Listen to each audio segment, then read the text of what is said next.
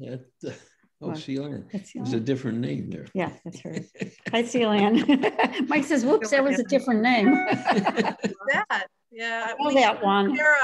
I share a Zoom account with Jesse Urban. Yes. So I'm always re-identifying myself whenever I sign on. Yeah, I always have to change it to Diana Mike. It always comes up as Mike. I don't know why. Can't imagine. Yeah, I don't know how you change that forever. It must have been Mike that signed up, and that's it forever and ever. Yeah, and the ever. account's under his name, so No matter what. or the computer is his name. When we were delivering the signs, I stopped at Rabbi's house, and this woman came out, and I said, "Oh, you're Jesse Urban." Really? Jesse Urban is 32 years old, and every so often, her picture will show up. It won't be just her name, but her picture. And I'm so tempted to just leave it up there. It'd be nice to look like a 32-year-old again. Be fun. I'll Hi, settle. Alice. Good morning, I'm going Alice. to settle for 39. I'd even take 49. Or 59? I'm gonna Or stay at 69? No, I'm staying at 49. Or 79? Nope. No, definitely not that one. Not there. Well, you're not there yet, right? No, I'm not there. Good morning, everybody. Here David comes and I are everybody. still in bed. Everybody's hopping in. Okay. I don't see Jeff yet. You? No, he may not be able to. Try Marlis. Yeah. I don't think I've let him in yet, so. No. He was going to try. Depends, it's an hour later there. Yeah. Oh, they're probably out somewhere because their weather's beautiful. So I'll tell everybody as you're coming in that you're going to go to breakout rooms today. So, and you have to do a survey while you're there. But you just have to click on things, and I know everyone here can do it.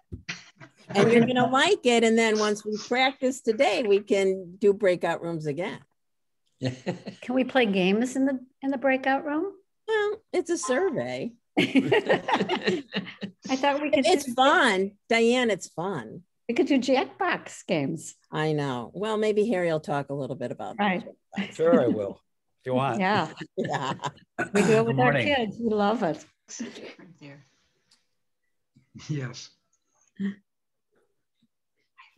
Harry, I do like to start as close to time as possible, but I'm still letting people in. So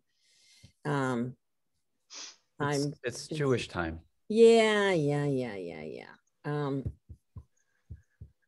What I was taught when I was a kid is that Jewish time is a little bit later than the start time, except for funerals. Oh, yeah. Got to be on time for funerals. Yeah.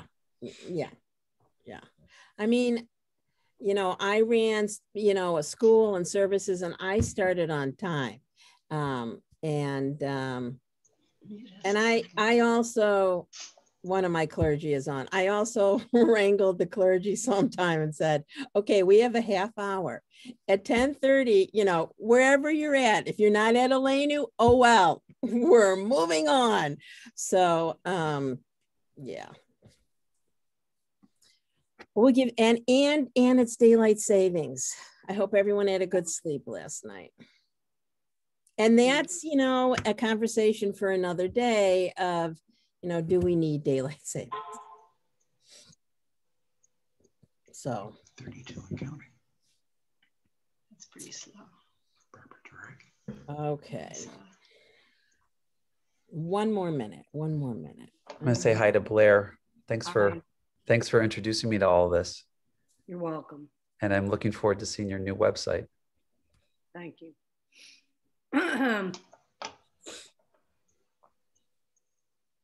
Okay. This always, all right, I am, okay, let's see. So I am going to give you a speaker view. I'm going to mute everybody. Harry, please unmute. And 3, 2, 1, I am going to, oops. Oh, it's already, okay. Yeah, okay, it's already going. So welcome everyone. And Good to see everyone. This morning we welcome Harry Nathan Gottleib. He is the founder of Unify America, and Unify America is setting out to conduct a massive experiment in democratic decision making. If you look him up online, and I'll give you the website a little bit later on, you'll find that he founded and chaired 2 software companies in Chicago. One does interactive communications for businesses like Jellyvision, and the other does interactive party games called Jackbox Games. I love Jackbox Games. And you should definitely go look into it. It's great to, play on Zoom with your kids, and we can talk about that. He can tell you more about Unify America, and I won't go into that, but a couple of things. One, we're going into breakouts. All you have to do is say yes, join, and then I'll bring you back, and you will take a survey there. But Harry's going to explain it step by step. So with no further ado, Harry, please. Thank you. Hello, Jews. Nice to be here on a beautiful Sunday morning.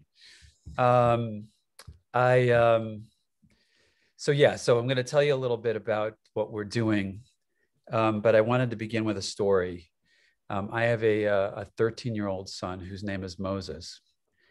And one night after Shabbat dinner, he was telling us a story about a friend of his, another 13-year-old, who is his kind of political opposite. And he regularly debates him. His name is Charlie, this other boy. And he was thinking about his debates with Charlie and describing them. And then he stopped and said, the thing is, whenever I'm debating Charlie, I want to win. And, I looked at him and he said, I think there's something wrong with that. I don't think it's that I should want to win. I think it's that I should want to learn. And I said to him, Moses, that insight dawns on so few adults at any point in their lifetime. I'm really impressed.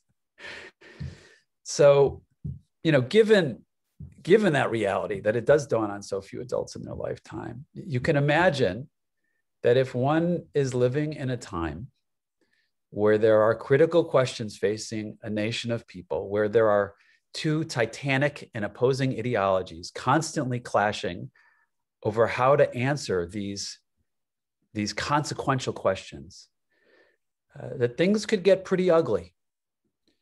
And I think you all know what I'm talking about. I'm talking about the time of the ancient Jewish philosophical schools of Hillel and Shammai 2,000 years ago. I said it could get ugly, and yet it didn't. So if you're not familiar with Hillel and Shammai, there were these epic debates recorded in the Talmud and the Mishnah. And please don't ask me questions about the Talmud and the Mishnah, because I probably don't know any more than you do. But I will tell you that there was one rabbinic school of thought led by its philosophical founder Hillel, and there was another led by its philosophical founder Shammai. And they seem to disagree on almost everything. How to celebrate the holidays, including details as small as from which direction one should light the Hanukkah candles, to how to speak with people, to whom one could marry, which is to say, who is a Jew, what foods can be eaten, and therefore in whose house you could eat. The result of these debates would be and were entirely consequential for Jewish life. And yet, the people in these 2 opposing houses had great respect for each other. And because of that, the disagreements they had didn't descend into contempt, but instead those disagreements sharpened each other's thinking, which ultimately led to the uncovering of better solutions for the problems they were both working on. So how did this happen? They maintained close relationships. They ate in each other's homes. Their children married each other. They attacked the issues, not each other. which is to say they didn't engage in ad hominem attacks. They didn't attack their opponent personally. Both sides listened to each other. The Mishnah records both sides at one time or another admitting that they were wrong. They recognized that despite holding opposite opinions, sometimes they might both be right. And they had a higher purpose. They were not debating to win. They were debating to learn and to solve problems. And this is what the writers of the Mishnah called disagreement for the sake of heaven. Machloket l'shem shemayim. Machloket l'shem shemayim. Disagreement for the sake of heaven. Disagreement for a higher truth. Disagreement for the sake of the greater good.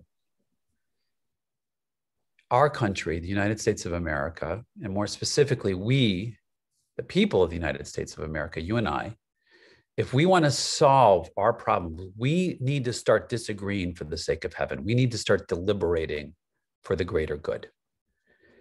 I founded Unify America a little more than a year ago to help American citizens and American society move in this direction. And to be more specific, our mission is to replace politics with problem solving. And if that sounds implausible, please understand there have been Americans working on this mission for 50 years, which, by the way, I didn't know when I started Unify America. And then I started reading and talking to people and was delighted to learn that I'm joining a journey that others have been on. So it's been 50 years, and it may be another 50 or 75 more before our labors come to full fruition. Before, if you can imagine this, a time where our grandchildren, great-grandchildren can look back at this time now and shake their heads wondering, what were they thinking? That's how they tried to solve their communal problems, through massive power struggles? How juvenile, how self-destructive. No wonder they couldn't solve the problems that they all wanted to solve. So I recognize it's going to be a long journey, but I believe that we can make huge progress in years, not decades. And Unify America sees three big steps in this process. First, we need to get rid of the contempt that we have for each other. Second, we need to develop the capacity to deliberate for the sake of the greater good. We Americans need training. Third, we currently attempt to solve our communal problems through an adversarial process, one side fighting another at the national, state, city, municipal level. We try to solve our collective problems through fighting, which is a crazy way to solve problems. We need to define a communal decision-making process that allows us to solve our problems collaboratively, that brings us together instead of ripping us apart. So this morning, I'm going to give you a taste of the first and describe the second and third for you, and then I'd be delighted to take your questions. So let's begin with step one, reducing contempt. Let me see a show of hands, and I'm going to switch my view so I can see you all here. How many of you have had a relationship become strained or otherwise negatively impacted because of politics, or know of someone who has? Please raise your hands.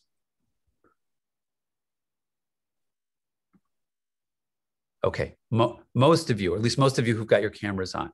I'm just going to average it out for the people who don't have their cameras on. I'll just assume it's the same. Yeah, it's a big problem.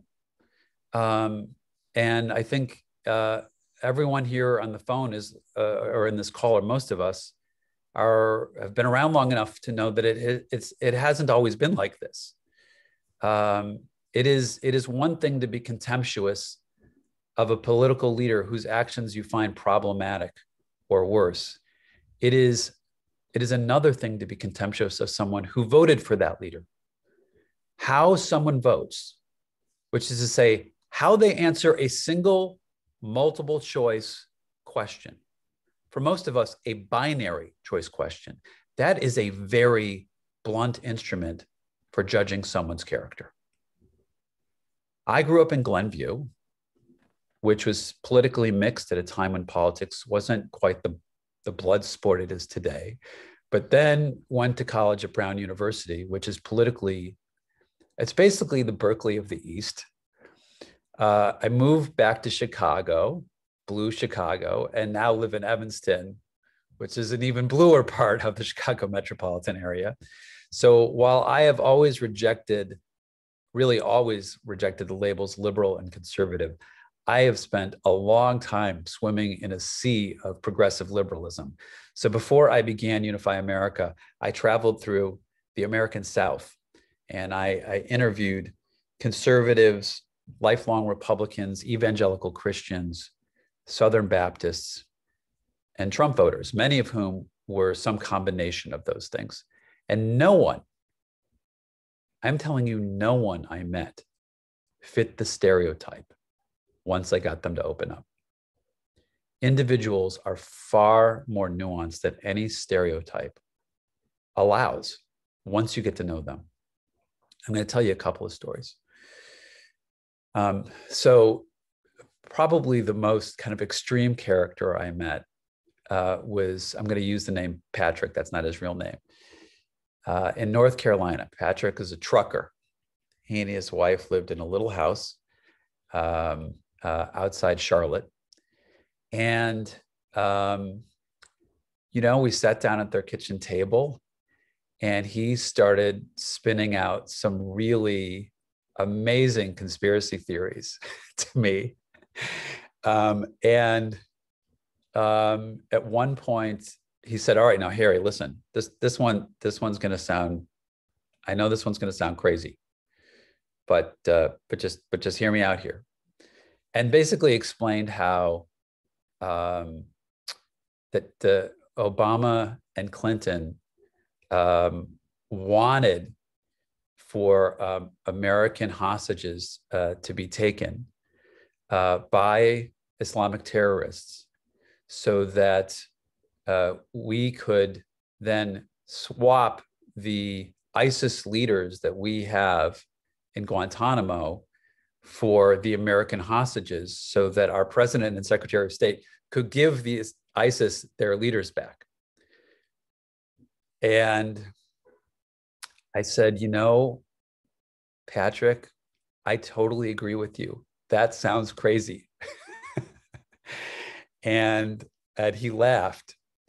But then, you know, I took him through the survey that you're going to get a little taste of today. And it turns out he wants all the same things for the United States that we all want. And further, there's this, you know, there's this stereotype about conservatives not being compassionate. He and his wife had adopted 3 poor children from the Philippines and raised them, and they were now adults. And when his church was running a campaign to stop human trafficking, sex trafficking, he and his wife brought 2 women into their home to shelter them who were both addicted to drugs. Candidly, I don't know anybody who would do that personally. It was the first person I'd met. So, I mean, this idea of like conservatives lacking compassion is like really misses the mark. And that was just one story of many. It's like when you get to know people, there's just so much more that unfolds about who they are. What I also found is that people I met had sort of from the sort of conservative South had really wrong-headed stereotype views of people, you know, on the other side. So let me tell you another story about a woman I met named Kathleen. And she was in Kentucky. And so in the survey that you're going to take, I don't think this question is in the little taste version that you're going to get today, but there's a question about abortion. So we started talking about abortion. And she said, Harry, I just don't understand. How can all these liberals be okay with all of these thousands and thousands of 3rd trimester abortions? I just don't get it. And then the abortions after the baby is born, how can that be okay? And I said, wow, Kathleen, I know a lot of liberals, people who call themselves liberals. And I'll tell you, I don't know any who think a third trimester abortion is okay, except in really extreme circumstances when the life of the mother is in jeopardy. And I think an abortion after a baby's born is murder. So yeah, I don't think it's like that at all. I'm not sure where, what you read, but, and it's not like I've got I don't know the stats on third trimester abortion. So I'm not going to pretend that I know more than I do, but I don't personally know people who think that that's okay. And she just looked at me. She's like, oh my God, I am so relieved. I'm so relieved for you to be telling me that. So two things there is,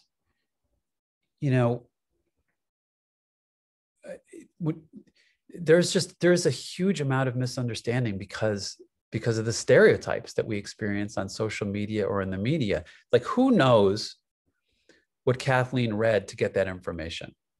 But here's what I speculate. I speculate it was not, there are thousands and thousands of third trimester abortions and everybody's okay with that. I speculate it might have been a single story, a true story about a third trimester abortion somewhere. And then Kathleen did what we all tend to do, which is extrapolate. We read one frightening story and then start to believe it's happening everywhere.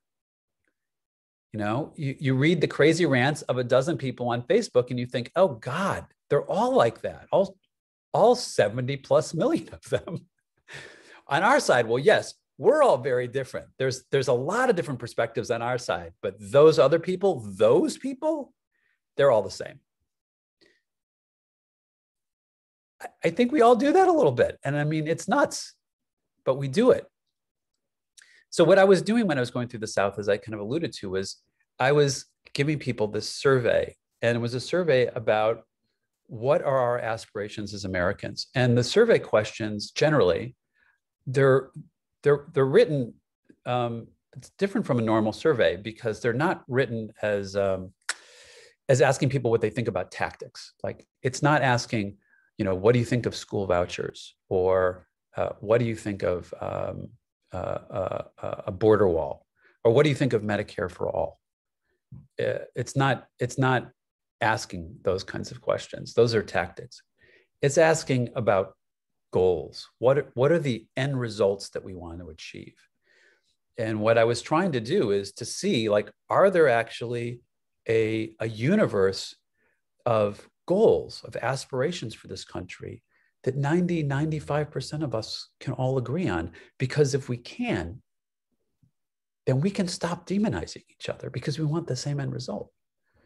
Now we just need to find a different way to get together and to figure out how we find a solution together. And that's what I'm getting to. So now, if I can just, Harry, yeah.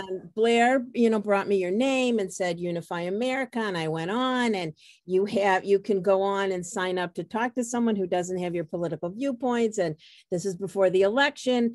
And I signed right up. And as it got closer to the date, and I'd done a lot of phone calling in Wisconsin, and it gotten a lot of angry Green Bay men, I was dreading it. And your organization calls, it's a day away, it's 5 hours a day, don't forget to do this. I'm like, okay, fine, I'll do it. And the questions you ask are amazing and magnificent and have been wordsmithed so that they bring out, well, I thought the best in both of us. I had a young woman from the Naval Academy. I knew where things were going. I don't know that she did, but it was, I'll just never forget that experience. And, and look forward to everybody experience a little bit of that today. Yes. Thank you so much, Vanessa. I really appreciate the testimonial, and I'm so glad it was a good experience for you. I am putting into the chat a link to this survey, and there's only 5 questions in this one, but there's some stuff you need to read together. the point is you'll each have your own survey. You'll answer the questions individually, but you'll discuss the questions as you go. We'll give you 15 minutes. But right now, if you'd all please click on that link, that little tiny URL link on there, and just make sure that you can open the link. You should be able to open it. And then we're going to, Vanessa's going to put everybody into a room with one other window, not necessarily another person if there's two of you in a window, but with one other window. And you'll be in a breakout room. And then just go through the survey together. Try to set it up so that, you know, kind of drag a window so you can see the person you're talking to on one side and you can see the survey in the other if you can. If you have some struggles with it, you know, do the best you can. If you don't get through it, that's okay. So hopefully everybody getting the link open in their browser. I'm gonna change mine to a gallery view. So just to reiterate, I'm putting you in a breakout room. You just say join. I'll bring you back in. So you don't have to worry about any of that. And then you will go through the survey. And for the folks who've got their camera off, I'm sure it'll be nice for whoever you're with to see each other. So please consider turning your camera on if you can. So for the people who can't get into the link, stay on. For everybody else, Vanessa, did you already send out the breakout room? Yeah, so I'm doing 21 because I figured you and I will stay back. And are we ready to go then? Yeah. So it's 10:55. When will I bring them back, Harry? At 11:10. Great. Okay, here we go.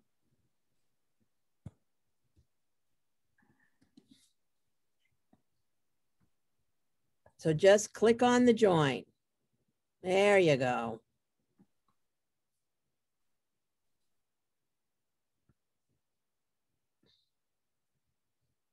Let's see if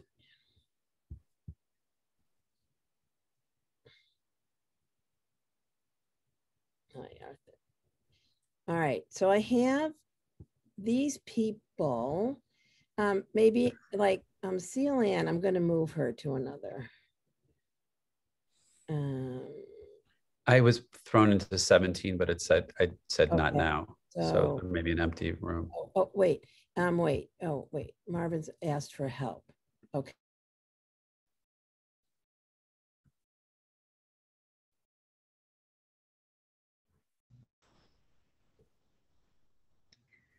I seem to be in the breakout room by myself.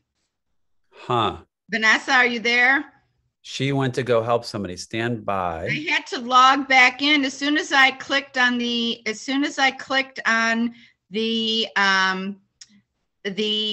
questions. I maintained the audio, but I lost the video for the Zoom. Huh. Okay. I wonder if it just one window popped in front of another window. That's not how it works on my computer, I think. Well, even if you can't see the person, if you can hear them, I guess. Right, but I was saying hello, and I seem to be there by myself. Okay, let me try again.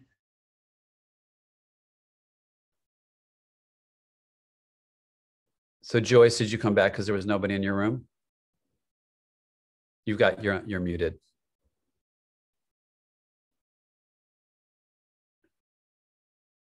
Okay. Let me see if I can. I seem to be by myself in breakout room 8. Okay. Lee, is that you? Yes. Okay. Why don't I try to put you? Let's see if I can do this. See who else is.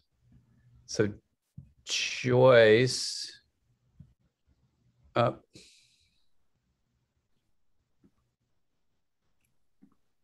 Try to go to breakout room 8, Joyce. I don't know how to get to it. It says. Did it just offer you an option to go there? It should be something on screen that says.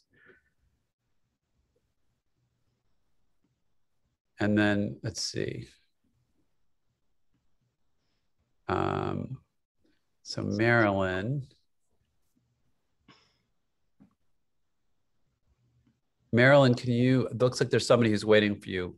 Marilyn, can you join them? Or maybe you're not. All right, let's try this. Alvin, do you want to, can I put you in a room with someone? Alvin, can I put you in a room with someone? He's muted.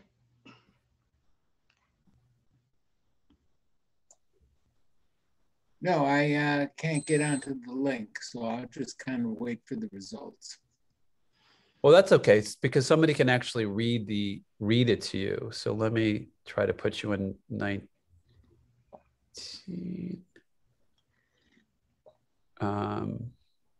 Arthur, how about we'll put you in the same room with Arthur.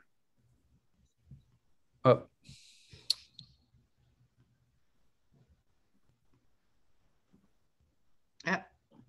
She's muted. Okay. Vanessa, you're muted. So Alvin, if you can you click yes to joining the room? Oh, there's Joyce and Lee. Okay. Yeah, it looked like I went in twice and I was by myself in room 8. Okay. Let me go. I have to join another room. I was by myself too in the room. Well, it's really. Yeah. I appreciate myself, but I can't argue with myself. So you are both, because I both put you in room 8, Lee and Joyce. Let's try. Do you have an option to join, Lee? Yes. And Joyce, do you have an option to join? Not that I see on my screen. It's not a pop-up, Joyce. It's the bar along the bottom. Leave. Say share screen. Is that the one you want? Nope. Take it off of full screen view. And then there's a bar across the bottom where you see participants, chat, share. And right next to that, there's another icon that's new to me at least, that says join breakout room. Breakout rooms, it says. I have breakout rooms at the bottom. It doesn't say join, it just says breakout rooms. Oh, okay. Huh. Click that. You have been assigned to breakout room number 8, join breakout room. And Yeah, click that. And then Lee, you go too. And then hopefully this will work. Okay, and then how do I see I've got a different window for the questions. So I would have to leave the Zoom to see the questions.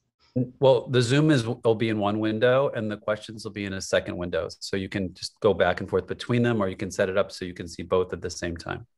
Yeah, I don't know how. I have a Chromebook and I'm not sure. I'll try. Yeah, give it a try. Okay.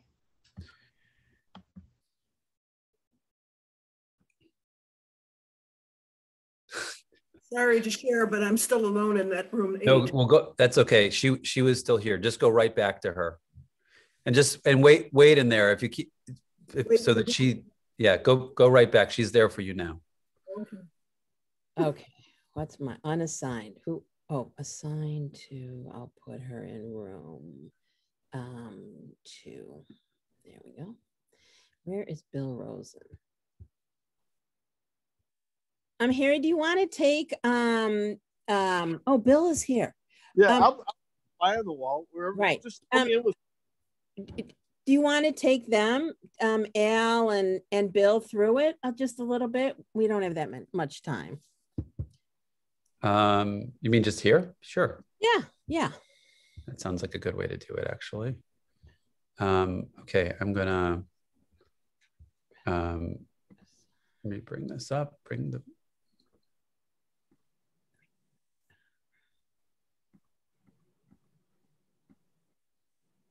So, okay.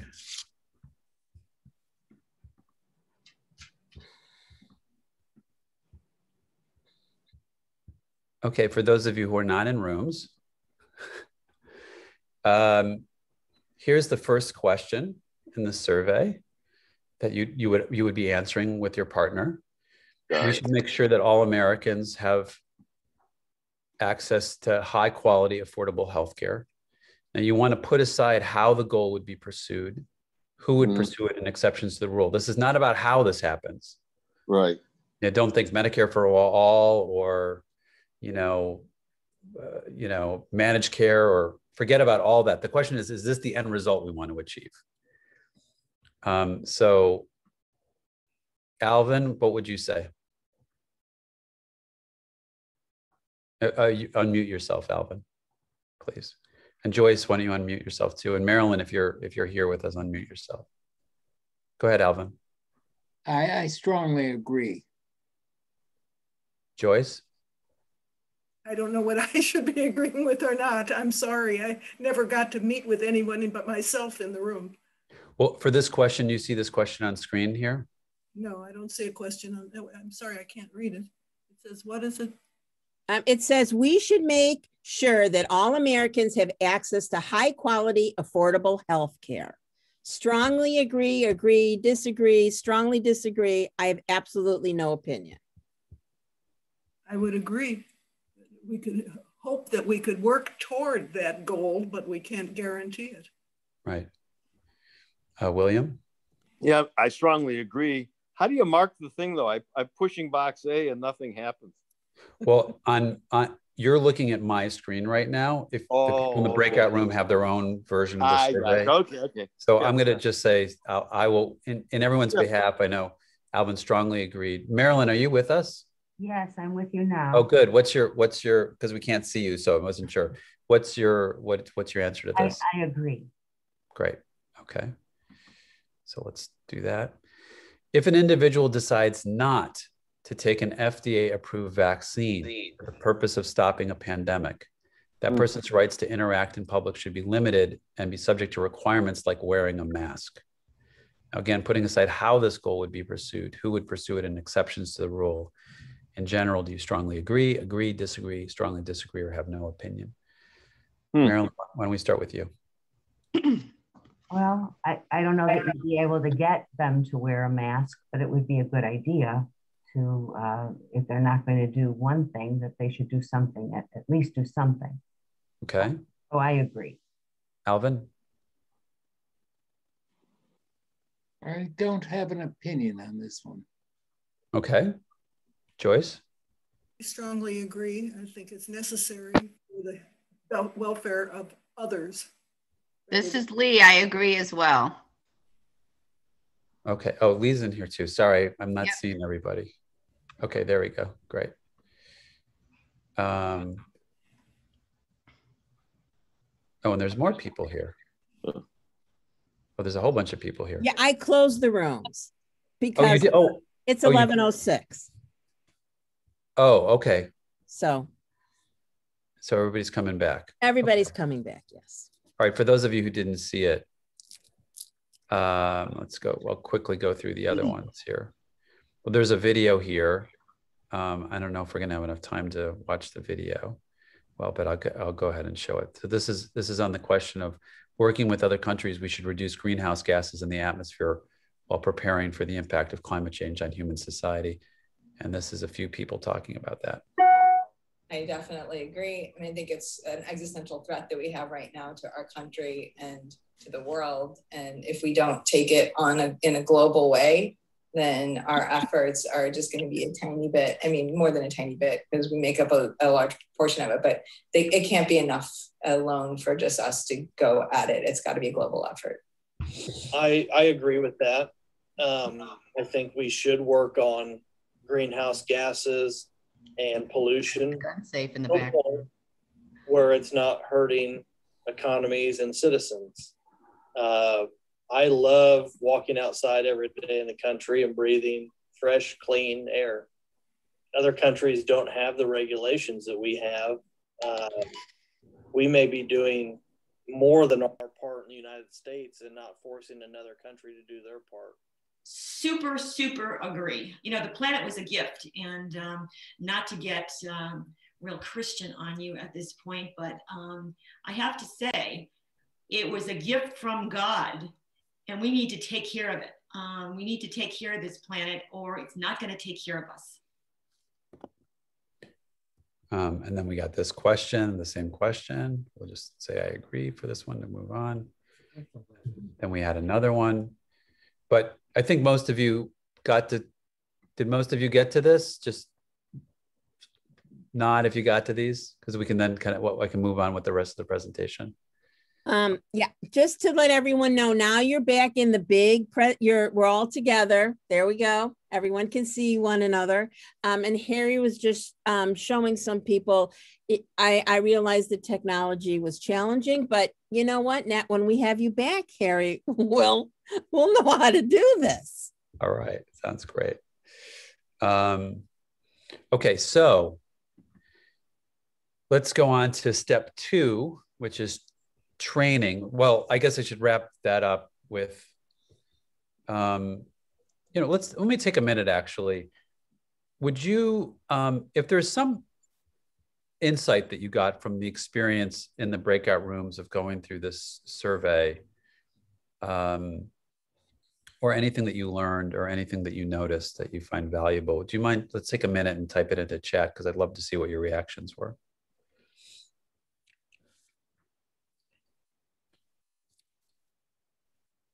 And as they're typing into the chat, if they want to see any of these videos or anything, it's all on that URL for the in the survey we were taking. Is that correct, Harry? Yes. Good answer.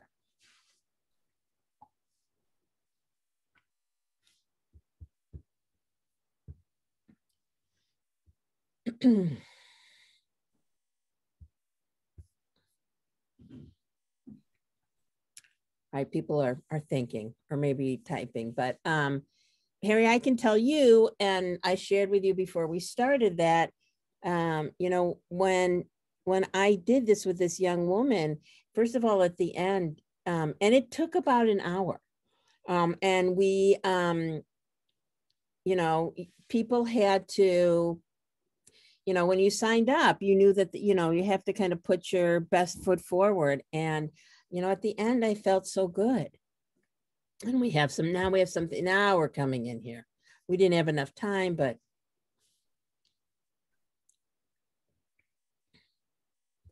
All right, we're getting a couple of answers in. Mm-hmm. We were delighted with how common and similar our thoughts were. So this is the interesting thing.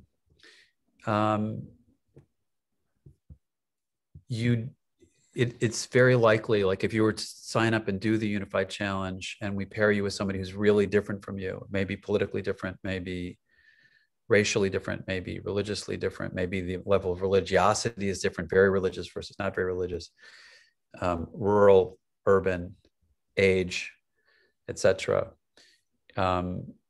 Most people find that they share the same goals for the country regardless and like each other. We've had people on who are like fervent Trump supporters and fervent Bernie Sanders supporters. And I mean, this one pair, they were on for 2.5 hours. I mean, they'd finished the survey an hour earlier. They were still talking because they really liked each other. And I think they were surprised at how much they liked each other and how much they had in common. They didn't agree on every answer, but they agreed on almost all the answers. I think it was like 46 out of the 50 of that. At that time, we had more questions. So we needed more time. Yes. So if you sign up for the Real Unified Challenge, you'll get more time. Okay. Harry, one comment, which, I resonate with. We do a lot of Tikkun Olam, social action at Macomb Solar Lakeside, but how do we talk to other people, not just, the people on the Tikkun Olam committee or at Macomb Solar Lakeside? And that was, would love to have discussion with someone other than a temple member. This is a way to do it. If you go to unifyamerica.org and sign up. I'm going to put that URL in there as well. So let me keep going so that we kind of finish on time here, at least in the vicinity of finishing on time. I'm going to take you through what we are doing for training. And this is admittedly, this is all future oriented. We're only a year old, so we have a lot of programming to create. But to tell you kind of what our plans are for how to train Americans to be the best version of ourselves with each other, which is, I think, a prerequisite for us to be able to start to work together to solve problems together. So just some examples of sort of the curriculum that we would follow. First, training people to listen. No, really listen. So we all have the experience of being good listeners sometimes. How many of you think I'm a very good listener? Raise your hand. How many of you feel like you're a very good listener? Okay. How many of you feel like you're a very good listener all the time? Anybody? Right. So like sometimes we're listening and sometimes we're just looking for an opportunity to talk. And it's not just the listening, it's learning how to listen in such a way that you find the meaning, the underlying meaning of what somebody is actually trying to say. And sometimes someone who's talking doesn't exactly even know what is the part of what they're saying that really matters. And listening is helping that person unfold and get to the heart and soul of what it is that they're talking about, which when you're trying to make a decision is actually going to be quite valuable. But it'll also help you with your relationships with people. It is literally, I've done some training already with a group called Resetting the Table. And when I follow the advice, I have a much easier time talking to my teenage children, I have to say. A course on establishing facts. A fact is a statement that is supported by adequate evidence. And so what makes evidence adequate? What makes certain evidence inadequate? There are high confidence facts because they have a lot of this evidence. There are other facts that have less evidence, but are kind of across a threshold for being a fact. And then there are statements that just, even if they may be true, there just simply isn't enough evidence to prove that they are true. And so they can't be considered a fact. So it's also, I mean, I think we all know that we have some fact problems. So we're like, well, what actually is a fact? And we don't seem to be talking about that. Imagine a class on building a healthy society and examining this question of our rights, our liberty, and our collective responsibilities to the whole. And there's all kinds of sort of interesting case studies that are not so obvious. I mean, there's the obvious one, like the guy who was unhappy, who bought a ticket on a cruise ship, was unhappy because his cabin didn't have a room because he was by this at the level of the sea. And so he broke through the wall to create a window for himself. And of course, the water starts filling in and everyone's like, schmuck, what are you doing? And he's like, shouldn't I have a window like everybody else? So there's the obvious things, but there's also like some not so obvious things where it's a little bit harder to know where the line is between our individual rights and our responsibilities. Catching the numbers when they lie. Most of us, we don't think deeply enough when we see data. And if we're in a position where we need to make decisions, we actually really need to understand how data works. By way of example, if you hear, oh, the cancer rate is gone up by 100% for this one type of cancer, that sounds very frightening. But then you must ask the question, is this a type of cancer where there are 400,000 cases a year or where there are 4 cases a year? Because the difference between going from 400,000 to 800,000 or 4 to 8 cases is really, really different. And furthermore, people need to understand what is the difference between things like causality and correlation. That this happened because of this versus this happened just happened to go along with this, but it's not because it caused it. It's a side effect. It's not a side effect. It just happens to go together. So we need to teach people about that. Curating your information diet. There's a term that the kids use called doom scrolling. You go onto a news site and you just read one story after another about how terrible the world is. And of course, you're looking through a very, very small lens. There's so many wonderful things happening in the world, but if you only read like the news and certain social media feeds, you will have this idea that the world is entirely a dangerous place to be feared, and there are awful people everywhere. And so, not that we need to know, some of the bad things that are happening, but if we if we inundate ourselves with it, I mean, it's a little bit like, it's like chemotherapy. If you take the right amount, it can make you healthy again. You can use it to sort of solve the problem. If you take too much, it's going to kill you. Defense against the dark arts. Some of you, if any of you are Harry Potter fans, you might know this reference. But, you know, fear-mongering is something that really, I mean, it drives so many of our problems that are going on right now. And so do conspiracy theories. And so we want to kind of unpack how people are manipulated by people through fear-mongering and how people are manipulated through conspiracy theories. And then seeing the whole truth. In our society right now through politics, we tend to say something's all good if it's on our side and it's all bad if it's on the other side. So I was bringing up, you know, for example, school vouchers. You know, if you're like want, you know, public schools to be solid and serve all children, you're against school vouchers. School vouchers are all bad. And if you're for school vouchers because you think that it's a way to create some competition and it'll force schools that aren't performing to start performing, then it's all good. And of course, it's neither of those things, because once you actually start looking into the details, the whole truth is always more complicated than that. And if we're going to make decisions, we need to identify what are the pieces of an idea that are good and what are the pieces of an idea that are problematic, so that we can continue to shape the idea to maximize the parts of an idea that are going to work well for us and limit the parts of an idea that are not going to work well for us. And this is the last one that I have for you today. It's called bias breaker. We have all these weird biases.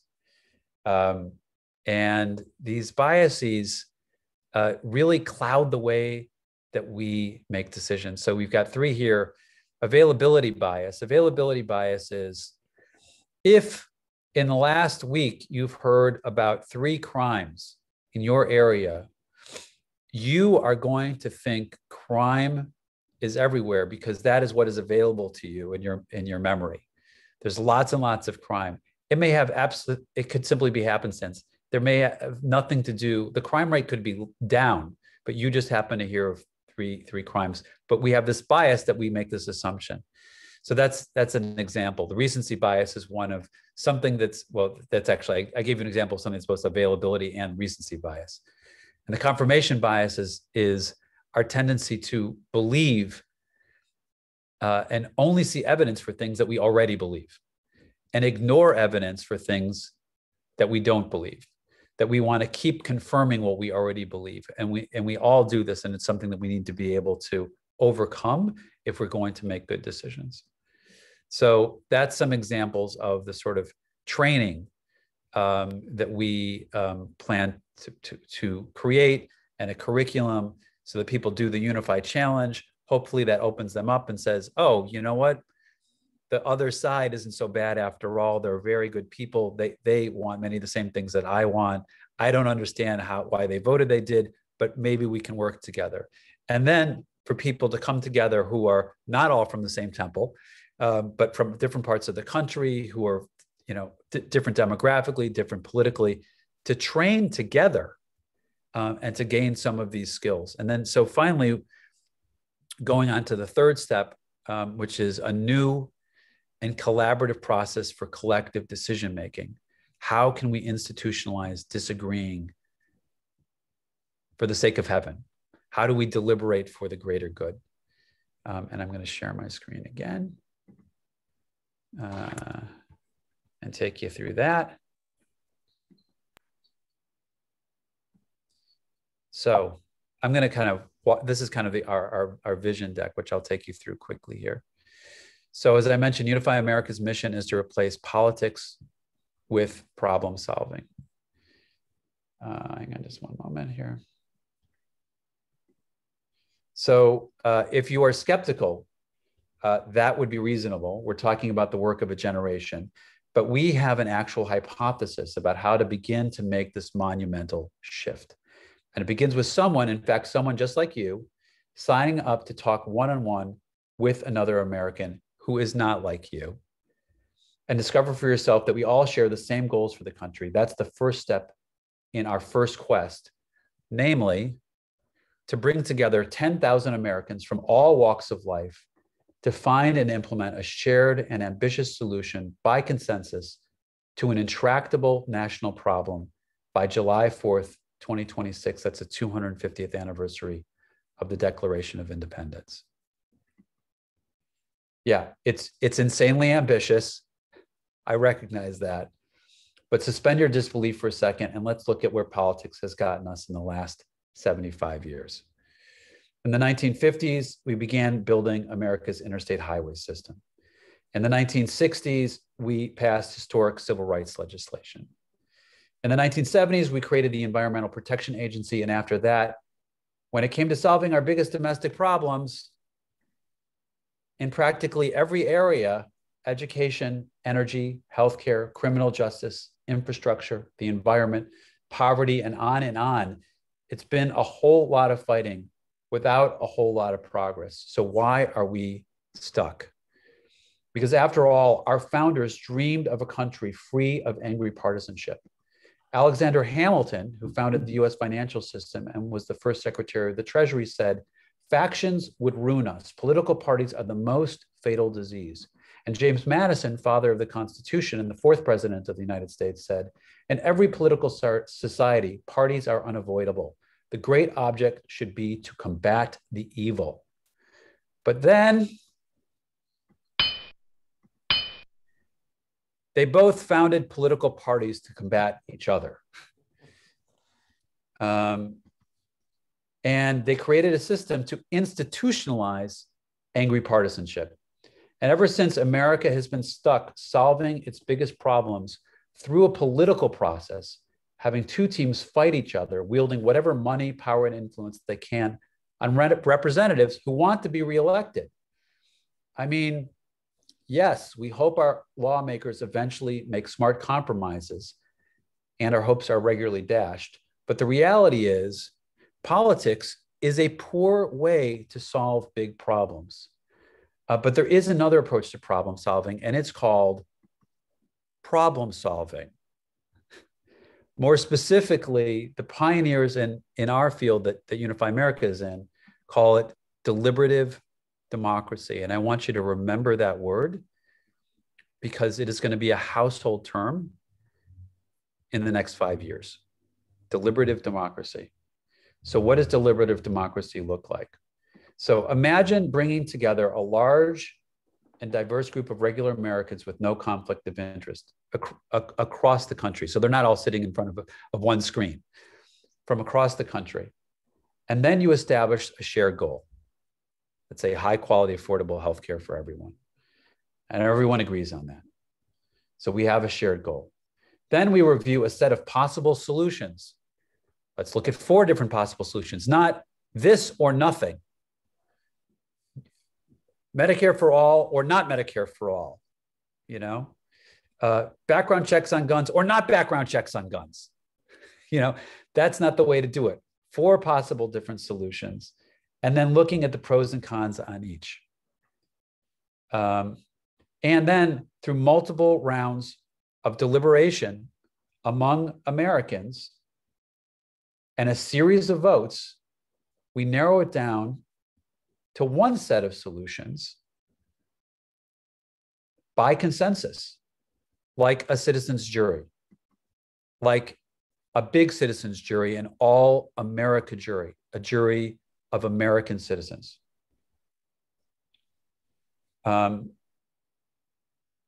This country was established on the premise that we, the people, can solve our biggest problems, even our biggest problems. But we need a better process to do it. We need a process that is based on problem solving through reason and empathy, not through money and power and influence. The partisanship that our founders feared and then unfortunately fostered must be overcome. And we are the generation that will make it happen. We are the generation that will learn how to attack our shared problems and not each other. We are the generation that will learn to listen to each other and admit when we are wrong. We are the generation that will recognize that two different opinions can sometimes both be right. We are the generation that will recognize that we are already unified in our aspirations for America. And we are the generation that will recognize the power of different opinions to allow us to find shared solutions together. And that is how we will unify America. Thank you. Drop the mic. I have one question, but before we begin, you started off with Hillel and Shammai, who two houses who had very different opinions. And the one thing that has always resonated with me is that the minority opinion was written down. Like, we know what they both thought about whatever they were discussing. And the question I have for you is, from Lee, how does this collaborative approach work with emotionally charged issues? Although I would say that some of those issues you already mentioned are emotionally charged, but she said like immigration, Israel, or LGBTQ rights. So our approach is to first start off with what is our common goal. I mean, if you want to take something as contentious as Israel, I think that if we could all snap our fingers and have the Israelis and Palestinians living in peace with one another and having shared commerce, we'd do it in a second. I mean, I don't know anybody who would want something other than that. So it's, of course, that's maybe the most extreme circumstance. And in our case, we're focused on the United States. But when you begin with a shared goal and say,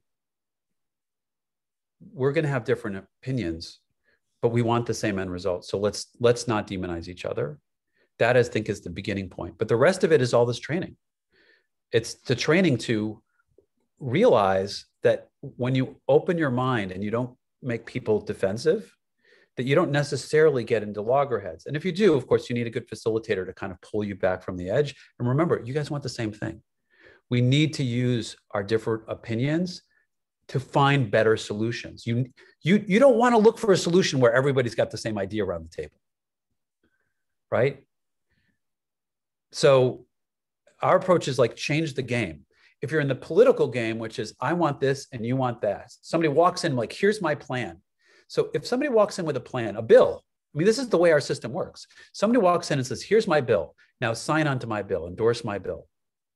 Well, if you're trying to get people on board, why would you already walk in with a completely fully baked plan and be like, okay, now let's fight it out and hopefully we'll compromise at the end? Why not start with a goal and say, let's work together to find a solution and let's not like make it binary. Let's look at multiple different ways to do it. So it's really like just trying to change the whole paradigm of decision-making.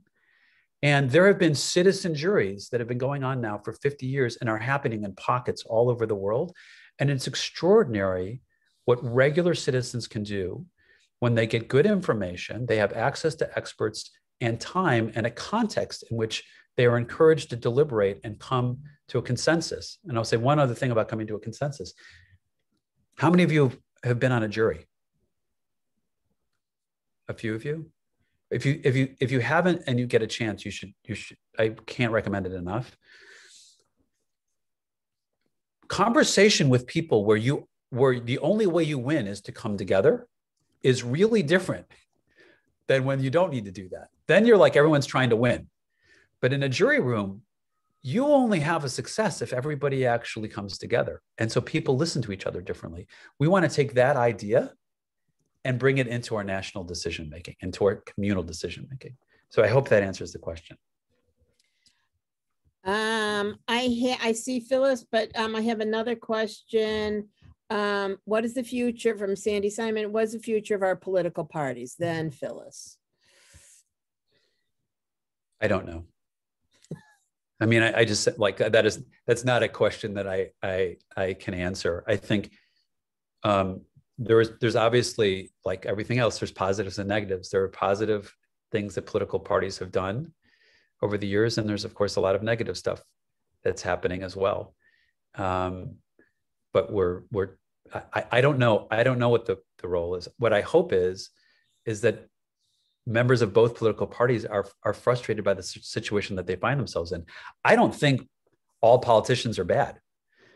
My understanding is from people who've actually spent quite a bit of time with politicians. We're in partnership with organizations that work with a lot of politicians, and they say, like, look, most of these folks are patriots.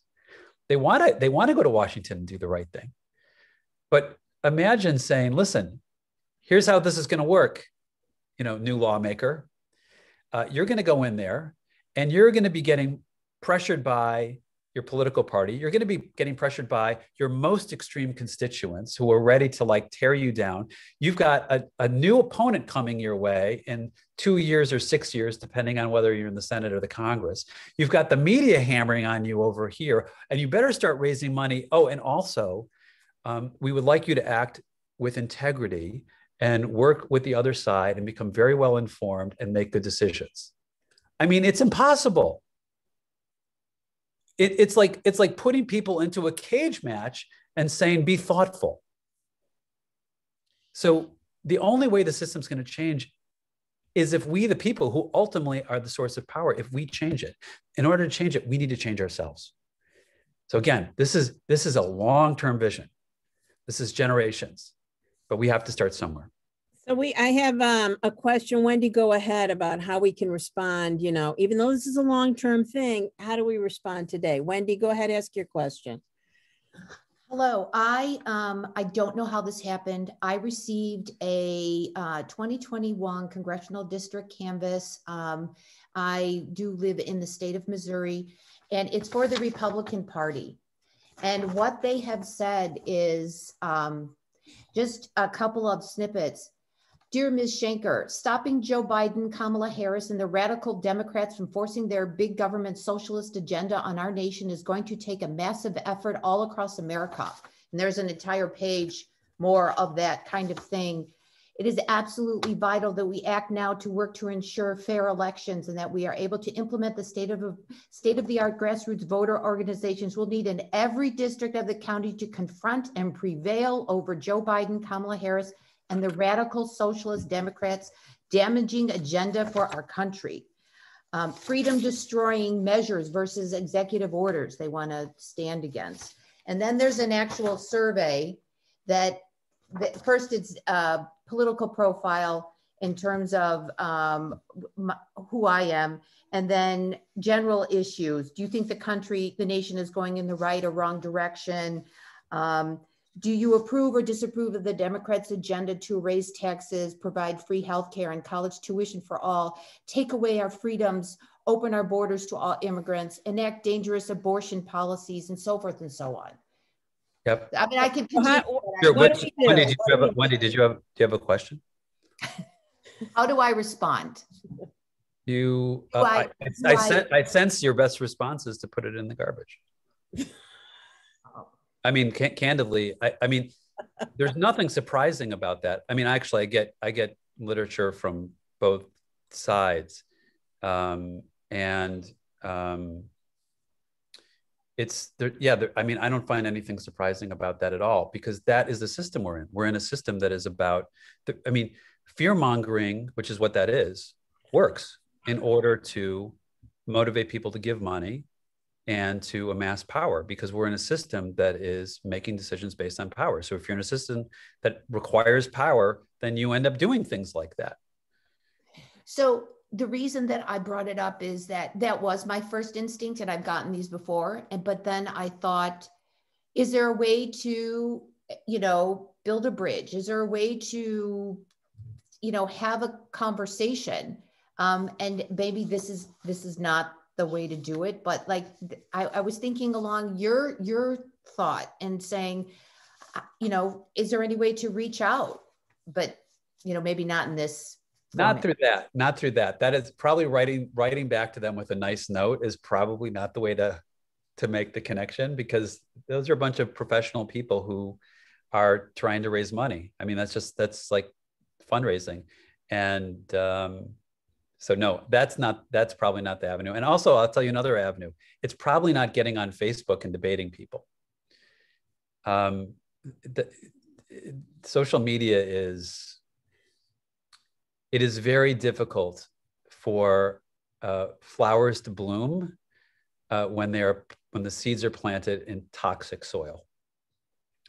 And there are good things about social media for sure.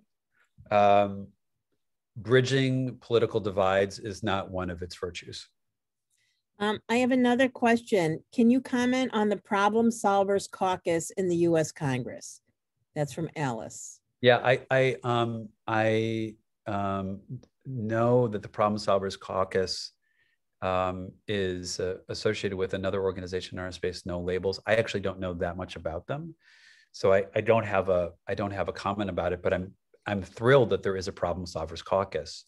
Eventually, we will almost certainly get to know them very well, because the solution that we hope to bring together with Americans, like, we can't leave legislators out of that process, because then we'll be operating in a vacuum. Like, if you create a solution with 10,000 Americans, this very high profile event, you need legislators who are already bought in the process. So there's a possibility of bringing it to Congress and getting the legislative aspects of it passed. So we will. We are in a kind of budding partnership with a group called the Millennial Action Project, which works with, I think it's something like 1,400 legislators across the country, some in Congress, most at the state level, almost split 50-50 between Republicans and Democrats, all millennials.